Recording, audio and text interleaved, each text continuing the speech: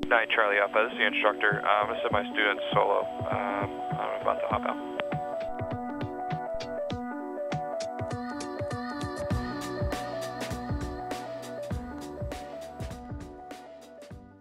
Saturday, January 12th. It's the night before I'm supposed to solo. Feeling a little bit jittery.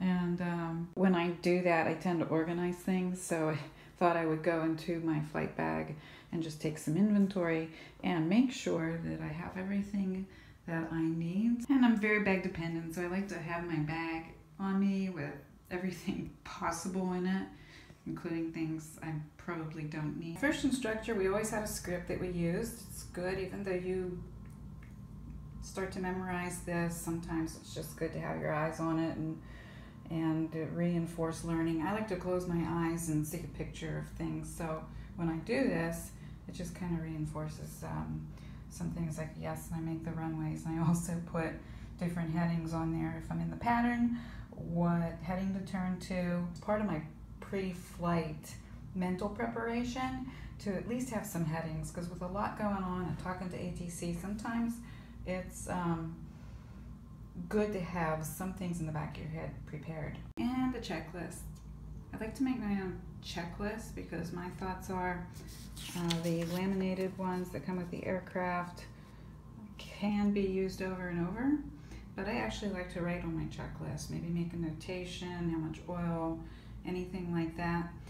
Usually it's a little more prettier colors, but my printer ran out of ink. My thoughts are, once you do your initial, your engine start, your pre-taxi, and all those types of things, you don't have to dig through a very small font laminated checklist to go to your next. I like to write my instructions. I think it's a good practice. You never know, because there's so much going on. Like yesterday, I got taxi instructions, Golf, Mike, Charlie, cross runway 24, hold short 10. It's a little hold short. Let's hold short. And then go up the hill, then go down the hill, and then go around the corner. Watch for the jet on taxiway Lima. Caution, wait, turbulence. And here's the checklist in action, and my instructor calls my cheat sheets. Got all kind of stuff under here, emergency procedures. I love stalls. I love stalls so much that I had to write out how to do a stall. It just keeps my head something to review, even though you know how to do them in your head. It's always good to go and put your eyes back on something.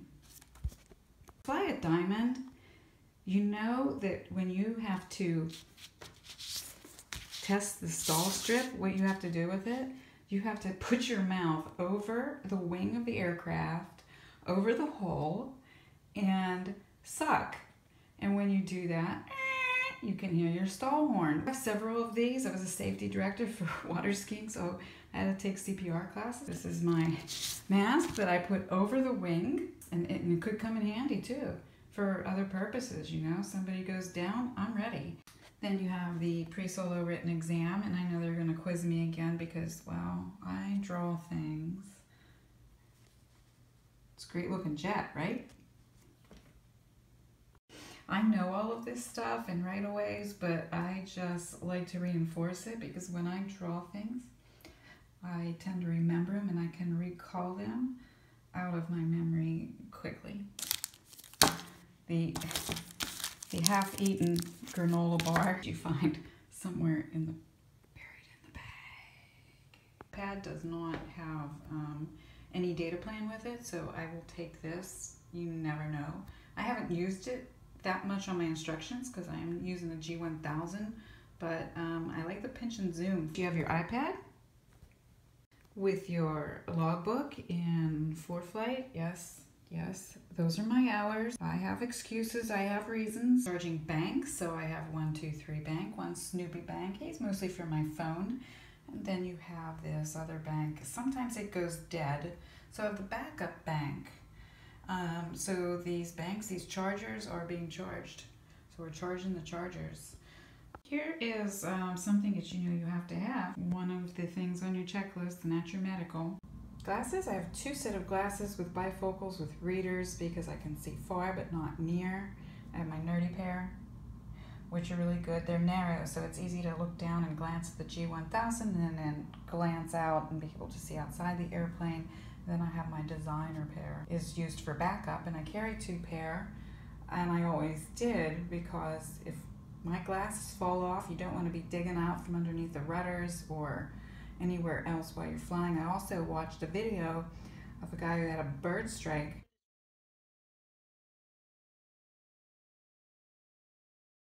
And it done knocked his glasses off his head, and he had a difficult time seeing, but he did a great job with landing the airplane on that video. Noise canceling headset with an extra spare batteries, because yesterday I was flying and the batteries were going bad. I was with my instructor. With it going in and out, it was really distracting. I had to say, "Your airplane."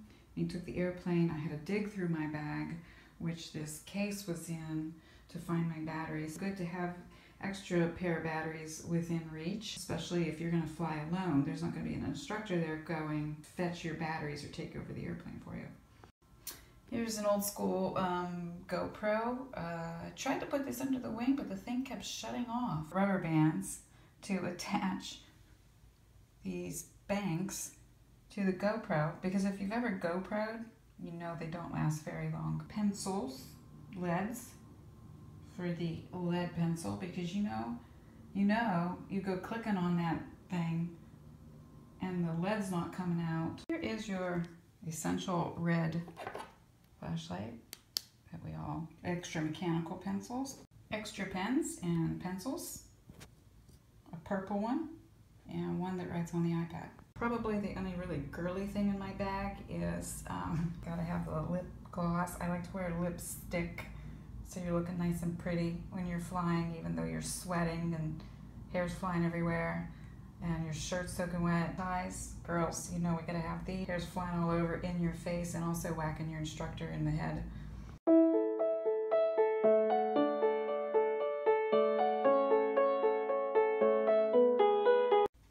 I also have been carrying around since, probably for about 6 years now, this little pin. So I bought this shirt about 1.5 years ago, and there's a story behind it. I actually had a dream about angel wings and my father, who is no longer with us, and he always wanted to fly a Cessna. Well, I'm not flying a Cessna, but I am flying a Diamond, and I did fly Pipers and Cirruses and a lot of other aircraft, so I'm doing a lot more than what he did. But this is for my solo, and I want my wings clipped, and we're gonna cut out my wings and I will frame them. I have my owl pants because owls fly. I like owls. I don't know why. Ooh, ooh, ooh. There's a visor. I think I got this in Walmart. Not very comfy because it has a big buckle on the side that digs into my ear. And the sun is pretty bright in Florida, so visors are necessary. I don't like wearing visors.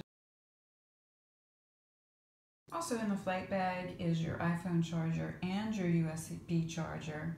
You never know, in case you have to charge the chargers. Then you also have this headlamp with a dead fish on it, and of course keep that away from your half-eaten granola bar. For flying at night, when you don't need those extra 2 pairs of sunglasses, I also have another pair I keep in a side pouch here. Student pilot certificate, make sure you have that. I remember when I first got mine, I didn't pay too much attention to it. And a friend of mine, I was looking at his, and I said, "Oh wow, you have your picture on yours. I don't have my picture on mine." I didn't have my glasses on, I really couldn't see, so this dude was blurry. And no, it's not my picture. Here we have a little cloth. You never know. Flying along, might need to wipe something. This is to tighten up the prop filter.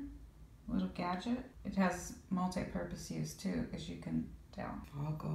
Foggles. I don't think I'll need those, but I feel like I have to have them. And now we have some headbands. Yes, 1 headband, 2 headband, 3 headband. I need 3 headbands. Here's a little bag that holds the prop filter, because I don't like it to get scratched up. We have another little bag, and that's what Snoopy goes in. We have another bag, And that little bag, this bag, goes in this bag with this GoPro in it. Business checkbook and a personal checkbook.